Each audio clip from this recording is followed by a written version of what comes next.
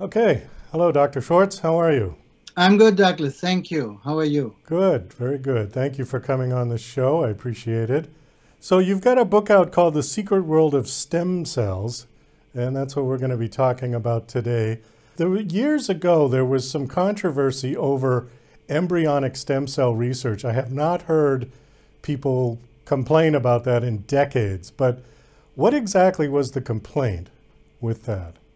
Well, the issue was basically mainly of ethical nature, whether or not people should be allowed to use embryonic tissue. And then if you go that route, of course, you are concerned whether um, embryos are used basically for research purposes. For that reason, embryonic stem cell therapy or research is not allowed in the US or in any other country in the Western world, at least as far as I know. But I know there's people who want to do embryonic research. I'm completely against it because I still believe it's unethical and it's unnecessary. Cells from umbilical cord and from placenta tissue, which is close to basically the potency, if you wish, of embryonic tissue. So whatever can build an entire human being, what is in the placenta and umbilical cord blood, as you can imagine, is very potent material. And that's much more potent than the stem cells we as adults later in life still have in our body, in our adipose tissue, and our bone marrow. So the book, you're talking about actually a type of treatment that can be used, that stem cells can be used for, regenerative treatment. Is that correct? Well, the whole topic of stem cell therapy deals with regeneration, or what we call nowadays regenerative medicine, which is in contrast to reactive medicine, which we usually use. People come to us because of symptoms and signs of diseases. I'm a cardiologist, so I see patients all day long with heart diseases, for example, and we react towards those symptoms and try to deal with the damage of heart tissue or blood vessels. In contrast, in regenerative medicine, which is, in my opinion, the future of medicine, we don't want to react, we want to repair. We want to repair that damage. And that's where stem cell therapy comes in place, because stem cells have evolutionary, basically, the task to repair damage. So if you look at certain animal species, reptiles, for example, if you cut off the entire limb of a salamander, they can regrow that entire extremity because of an abundance of stem cells. We have this in utero. We as humans, for the first weeks of life, if we lose an arm, we can rebuild that in utero. But later and after birth, we lose that ability. But the potential of stem cells is there. And that's what we are using in research, in clinical studies now. And all the studies which have been published in different conditions, whether it's for heart diseases, for vascular diseases, for chronic degenerative brain or neuron diseases like Alzheimer's, Parkinson's, or dementia, have shown enormous benefit.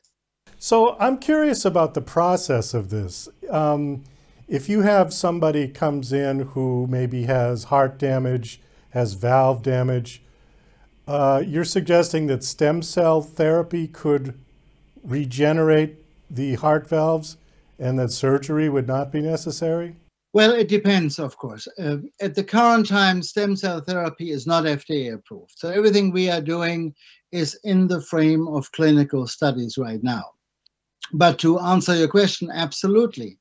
There is studies, for example, showing that we might be able in the future using stem cells to replace our degenerative electrical system in the heart. So an hour ago, for example, I had to place a pacemaker on a patient who had what we call a complete heart block. It's a mechanical device, as you probably know, which goes into the chest with the electrodes in the heart. But in the future, we might not need to do that because there's early studies showing now that there's a potential of stem cells to regrow electrical cells in the heart. We're not there yet. Similarly, I'm a transplant cardiologist, so I deal with people who need a heart transplant, but there's a lot of people who cannot get a heart transplant because they are too sick, or they have multimorbidities, or they're just too old. There's no age limit if you wish, but if someone is close to 80, then a transplant is not really an option. But those patients have symptoms if they have a weak heart and end up in the hospital every month. And we have done several cases, I've seen several cases of individuals who had stem cells in the frame of clinical studies, and they did extremely well. We didn't cure their heart failure. We didn't improve their what we call ejection fraction, which is a measure of the contractile strength, but we did improve their symptoms. We did improve their cardiac capacity, meaning the physical activities they were able to do compared to with the treatment before and without the stem cells, and also compared to placebo-controlled people. But these are all small studies. We're just in the early stages looking into the potential of stem cell therapy. I know that for transplants, for organ transplants, there needs to be a DNA match, that you can't put a kidney from somebody in without a proper amount of DNA matching. Is that the case with stem cells? Or can you use anyone's stem cells for anybody? Well, that's a very good question, and it really depends who you ask. In general, of course, if you give any cells, and theoretically, you should at least have some match of the blood type, and maybe even look at HLA and antibodies, basically. But with the stem cell therapy, the way we are using it in the frame of clinical studies, that's not the case for several reasons. Number one is that those cells have a very low antigenic potency, meaning they are very weak in inducing antibodies. And even if it wouldn't play a role at the current time, but it could play a role in the future if that particular patient who gets IV stem cells in the frame of a clinical trial in 10 years from now might need a kidney transplant. And if he had produced antibodies against those cells, which is a blood product from a foreign individual, basically from not the same person, but from someone else, and it could create some antibodies. On the other hand, we don't have this problem anymore because we don't use cells. We use the ingredients of cells with all the potency of the stem cells, but without the cell membranes. And the cell membranes are the portions of the cells which have the antigenicity. Basically, without the membranes, there is no immune reaction, there is no antibody production, and for that reason, to answer your question, there's no need for any immunosuppression, and there's no need to basically have a DNA match or an HLA match or even a blood type match at this point. I also see on here that the stem cell therapies could be used for anti-aging. Is that right? Well, I'm not, Douglas, I'm not a big fan of that word from a scientific point of view. I think it's unscientific. On the other hand, I mean, look, there's a reason why the biggest companies in the world, Google, Amazon, Apple, among others, spend hundreds of millions of dollars since 6, 7, 8 years now on anti-aging research, and that includes stem cell therapy. On the other hand, I'm in Los Angeles, so I mean, we have a lot of people you see usually on camera and on the red carpet. What do you think why they look so flawless, 20 years younger than they are, and beautiful skin? Of course, they come to us and have stem cells injected in their face, because it does rejuvenate the superficial epidermal layers, the skin cells basically, and after a few days, people glow, they look younger, they look more fresh, there's improved circulation in the superficial skin layers.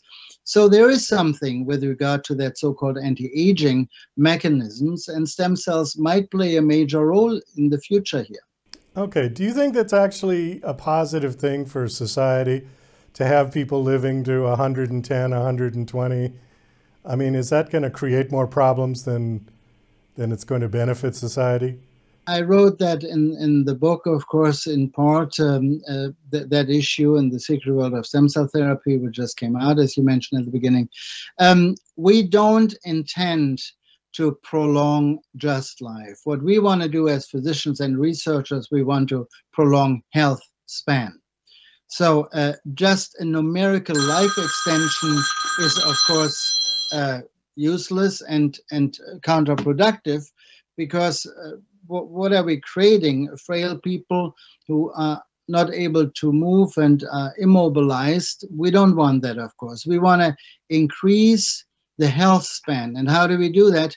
By recognizing nowadays that most of the diseases are really caused, in part at least, by advanced ages.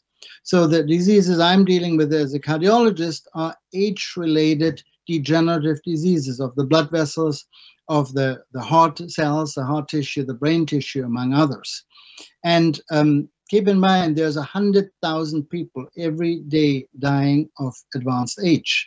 So if we recognize that there's different forms of aging, and aging with degeneration is considered a disease, then of course we want to treat that in order to improve the health span, to enable people not only to survive heart attacks, what we are doing already right now, but also to live a more productive and healthier and happier life until high ages.